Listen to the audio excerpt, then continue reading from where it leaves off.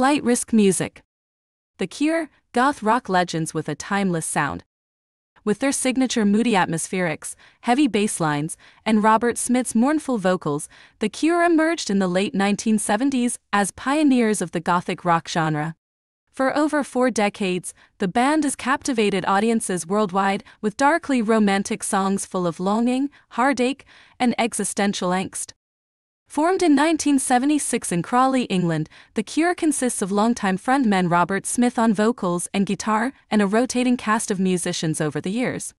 Smith remains the only constant member and principal songwriter. Their 1979 debut album, Three Imaginary Boys, introduced The Cure's post-punk sound, which evolved into darker territory with subsequent albums like 17 Seconds and Faith. However, it was their 4th studio album, Pornography in 1982, that cemented their goth rock credentials with its raw, intense feel. The Cure hit their commercial peak in the 1980s with albums like The Head on the Door and the Grammy-nominated Disintegration, which spawned hit singles like Lovesong and Lullaby. Even while finding mainstream success, they stayed true to their alternative roots.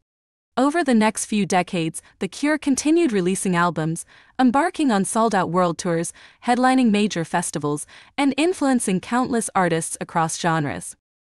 With 13 studio albums, The Cure has proven their versatility and longevity while remaining icons of brooding gothic rock.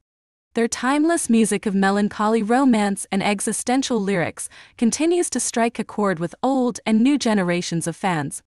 After over 40 years, The Cure still captivates listeners with their singular mix of light and shade.